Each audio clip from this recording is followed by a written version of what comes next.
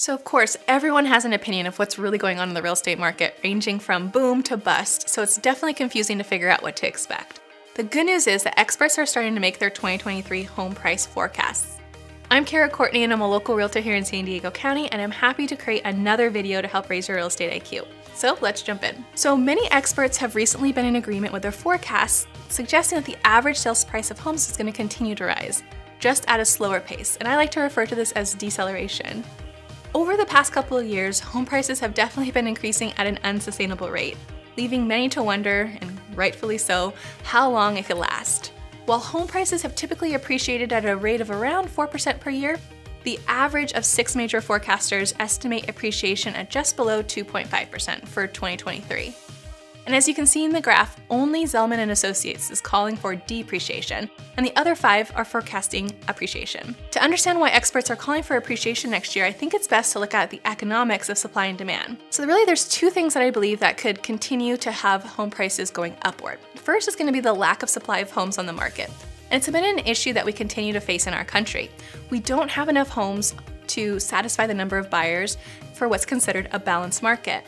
Because of this, we're in a seller's market nationally, and in this scenario, home prices tend to appreciate. Second, millennials are getting to the age that's considered their peak home buying years, and since they're the largest demographic behind baby boomers, I don't see this demand going away anytime soon. Okay, so let's take a moment to talk about what happens if the value of homes do decrease.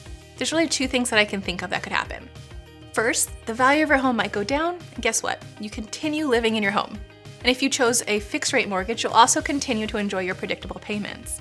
Based on what we've seen in the past, the real estate market is cyclical, so it's reasonable to believe that if you stay in your home long enough, the value of your home will improve over time. And second, you might find yourself needing to sell and be in a position to take a loss. And in this case, it would be your decision to do this. I've talked to renters who have said that they don't want to buy because they just don't want to take a chance of losing money in real estate. They were afraid that, they'd buy a house and then in the future it would be worth less. And it's a valid concern, and I think everyone needs to look at their own personal situation to figure out what's right for them.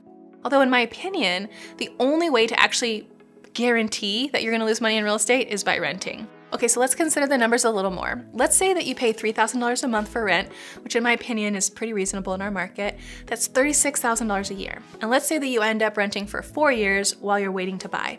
That's $144,000 paid in rent that you're never gonna get back. Now, I could never accurately guess what the future of the real estate market is gonna look like, but let's look at a hypothetical situation when you buy and then home values decrease. And I think this is a really great exercise for anyone on the fence due to fear of, the unknown in the future. So let's say you bought a house for $600,000 4 years before instead of renting, and you decide to put 20% down and you'll have a loan for $480,000. And hypothetically, your home loses 10% of its value by the time you decide to sell. So it's now worth $540,000. Well, what would actually happen? That's a good question, right? During those 4 years of making your monthly mortgage payments, you would have paid down your mortgage. Let's just say you paid it down by $30,000. So now you owe $450,000. I know this is a lot of numbers, so stick with me here. Even though the market has decreased by $60,000, you owe $450,000 and you have a house that's worth $540,000. That's a difference of $90,000 between what you owe and what your home is worth. And yes, it costs to sell a home, so let's just guess you have $40,000 in selling fees for commissions, title escrow, etc. Guess what? You'll still walk away with about $50,000 once you sell. So let's ask ourselves, would somebody really want to put $120,000 in for a down payment, $22,000 for closing costs, and then, ultimately have a home that's worth $540,000 and walk away with $50,000? Well, no, right? Like, nobody actually plans for this scenario, but instead of just looking at the scenario at the surface and saying, man, it's possible for me to lose money on a house, so I'm just gonna keep renting, I don't like this. Let's look at the alternative of what renting for fear of losing money when buying could actually mean. If you had rented that house for 4 years at $3,000 a month, then you would be guaranteed you'd never see that $144,000 again, right? At the end of your lease, there's no walking away with $50,000 like in my hypothetical buying scenario. And with renting, you'd miss out on tons of the typical benefits that you have when buying, like the potential tax write-offs, the right to design your house how you want, and having the peace of mind that the landlord isn't going to give you notice to uproot your life. So what does this all mean? The bottom line is that while nobody has a crystal ball to know exactly what the future of the real estate market will bring with certainty, various experts are expecting home values to continue to appreciate next year, just at a slower pace than in recent years. Although if values do decrease, Because you made it to this part in the video, you now have some ideas and some more to think about to compare your options of buying versus renting. So if you find yourself thinking about buying or selling, just reach out and I'd be happy to help. My contact info can be found in the description below.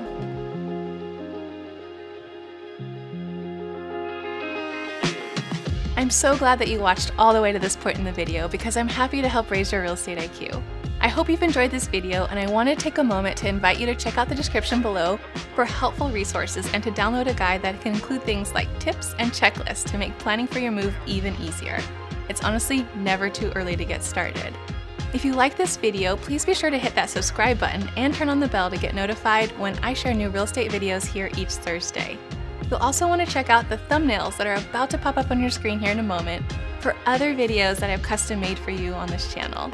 And as always, this info is for people everywhere, but if you're looking to make a move to the San Diego County area, I'd be happy to be a resource. You'll find my contact info in the description below. Okay, so have a great day, and I hope you love where you live. See you in the next video.